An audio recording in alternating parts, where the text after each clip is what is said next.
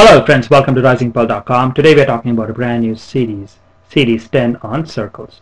This is webisode number 3. Friends, we are going to today quickly review what is meant by major arc, minor arc, and semicircle. So let's dive right in. Now we know this is a circle, and then what we do is we take any 2 points on the circle. Now the part of the circle between the 2 points which are on the circle is called an arc. ARC. So we have a circle with center O, let's say, and we took any 2 points. Let's call this point A and let's call this point B. Now the part of the circle, so any part of circle which is between the 2 points is called an arc. So as you can see from here, so the smaller part of the circle between the 2 points highlighted in bright bold white, this one is called minor arc. This is minor arc. Why minor? Because it is the smaller portion. So as you can imagine, then the other one highlighted in bright yellow, which is this part, which is the bigger of the two, which is a longer part, will be called a major arc.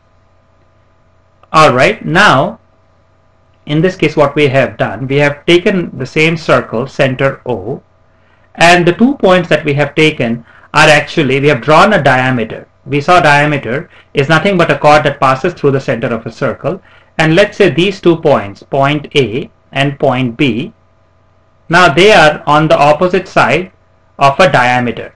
So now what happens is that at this point, so the two lengths, the minor arc and the major arc, are actually the same, right? Because this is a diameter, so you will see that these 2 parts are equal. So each of these parts is called a semicircle. Semi means half of a circle. So this is half of a circle, this is half of a circle. So here, just to illustrate the point, I have just separated them a little bit. So you can see, so this is 1/2 of a circle, this is 1/2 of a circle. Now, also, what do we mean by circumference of a circle?